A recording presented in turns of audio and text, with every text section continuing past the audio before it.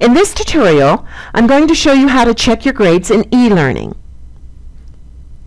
In my course, I have a settings block. There are two grade options there. The first is the grades link. Let's click it. This gives me a full view of all my grades for the course. I can see the range and feedback for certain assignments. My instructor has left me a comment to see attached file. I can view the file by clicking on the title for that item. Let's click on Best Practices to view the file the instructor returned to me. My submission status appears with my original assignment.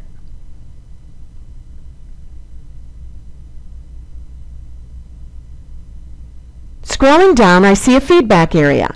I can see the date the instructor graded the assignment, her comments, and the file she returned. I would open that file to view the feedback.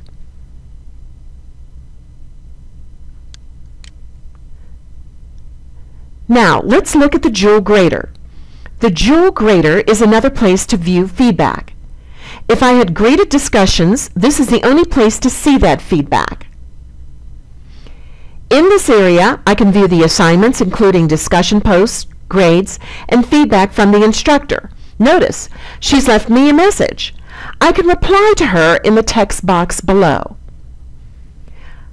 I'm going to post a reply by typing in the text box.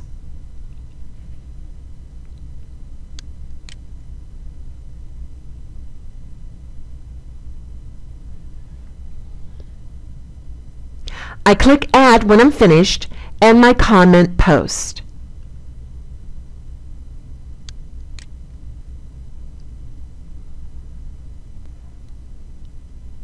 Using the drop-down menus above will let me move from one assignment to the other. Notice, this is the file I looked at in the regular gradebook. But where's my feedback? Feedback only appears in the original location, so I have to be sure to check both the Grades area and the Joule Grader.